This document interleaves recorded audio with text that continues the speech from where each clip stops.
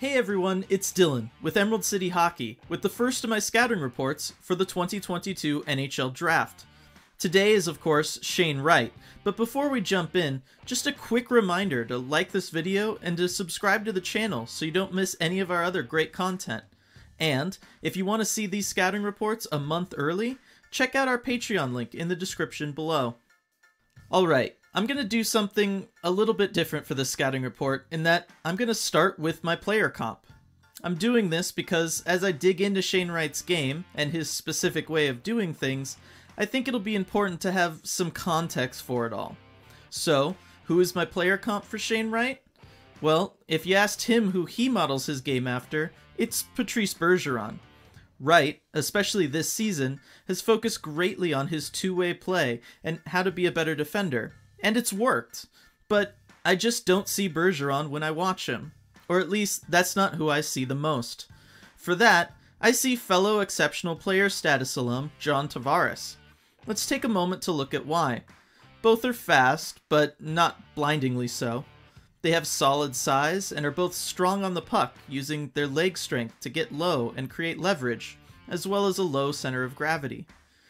Wright follows in the footsteps of Tavares and other top goal scorers as he has a nose for the net and loves to aggressively attack rebounds. I will admit, I'm making this comparison based on John Tavares at the same stage of development in his draft year rather than on the modern player, and even then, it isn't perfect. Tavares had a drive like no other, and some have criticized Wright's pace of play this year. He also hasn't shown the same killer instinct that Tavares had either, but I have a theory on that I will touch on later.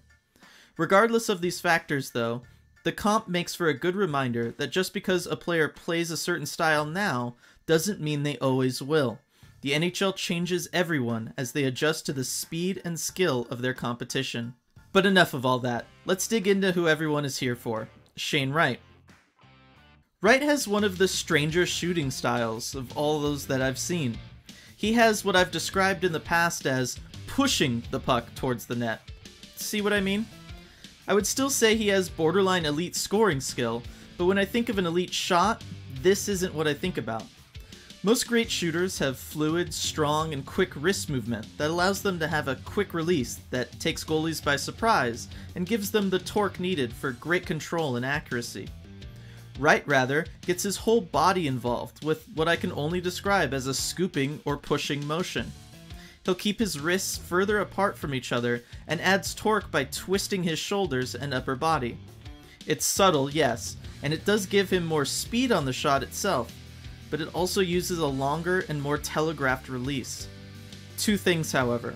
One, regardless of anything I saw about it being unconventional, it works and he should stick with it.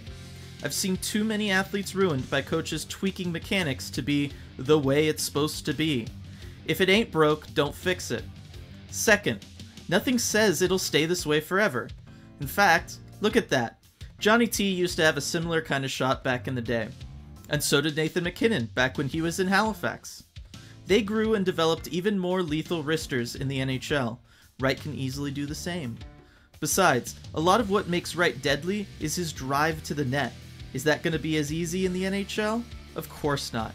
But it tells me that he isn't afraid to get dirty, and that he knows how to take what the defense is going to give him.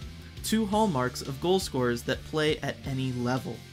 Wright's playmaking has hit new levels this year as he looks to be a more well-rounded player before entering the NHL.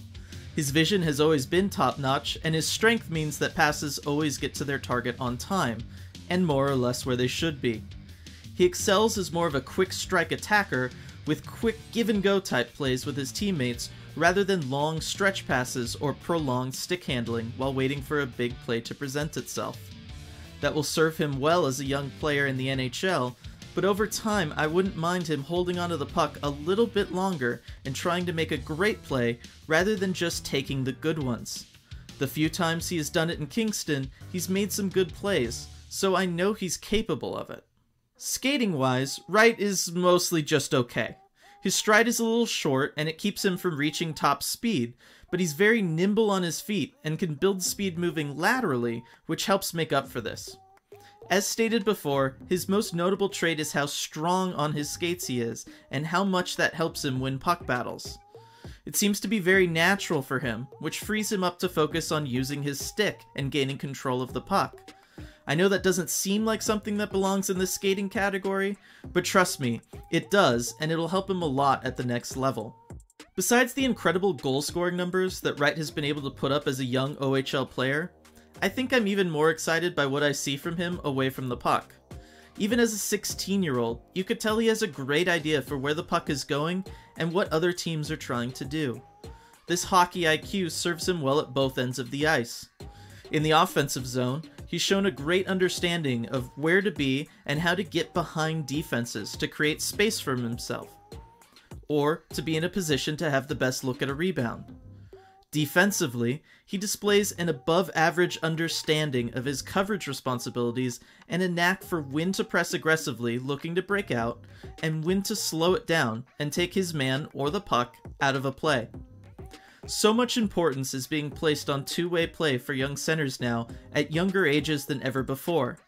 Wright has what it takes to come into the NHL and not only hold his own, aka not be a liability, but to be an occasional difference maker even.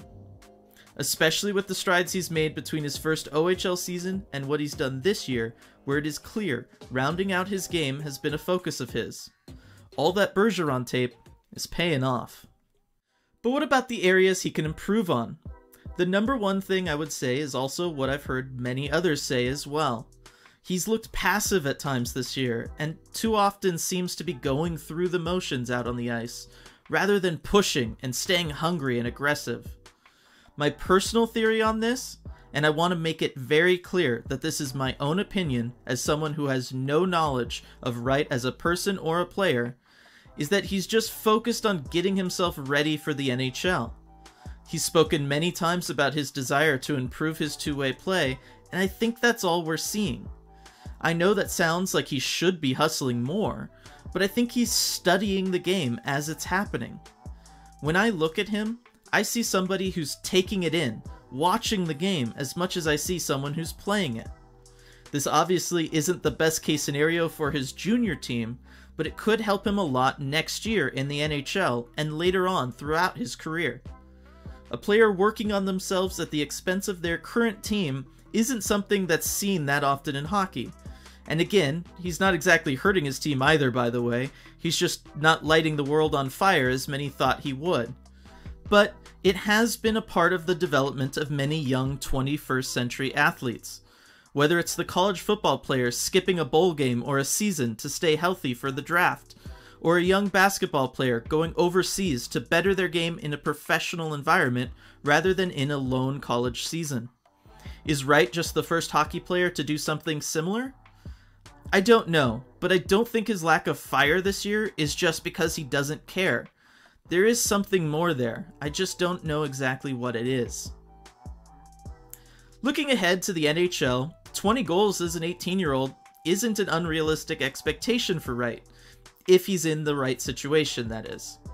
Points-wise, probably looking around the 35 to 45 point mark, as his vision and playmaking are not fully developed, and for his first year in the NHL, whatever team that drafts him is just going to want him to play his game, focus on goal scoring, and defending as he adjusts to the NHL both on and off the ice. Or at least, that's what I would do. Beyond that, there's no reason to think that Wright can't or won't be a top-line center. Is he going to put up McDavid-like numbers? Probably not, but his two-way play and scoring potential are deserving of the hype and are sure to make fans of whatever team drafts him happy for years to come. But what are your thoughts on Shane Wright? Does the scoring dip this year scare you? Is he just the latest overhyped youngster that the media has created? Or is he just getting himself ready for the NHL and working on himself? Let me know down below in the comments, and don't forget to subscribe to the channel and like the video. See you soon.